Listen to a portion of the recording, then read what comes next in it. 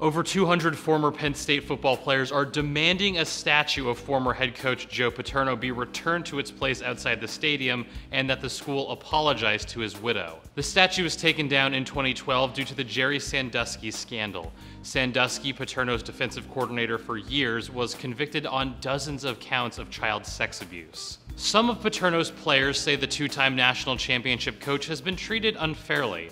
Dozens of Penn State lettermen signed a letter to the school that said Paterno was subject to an undeserved media frenzy. Former Nittany Lions player Brian Masella told ESPN, "Joe Paterno has been cast in a negative light and we're trying to correct that narrative. The university has ignored us over and over again." But several reports indicated Paterno knew what was going on.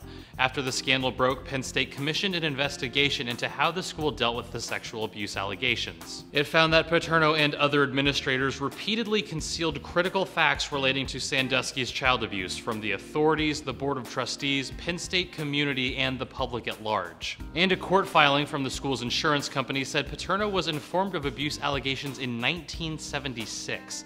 Sandusky's trial revealed many of the assaults occurred at Penn State facilities and continued until at least 2009. The university issued a statement thanking players for the letter, but didn't say it has any plans to restore the statue.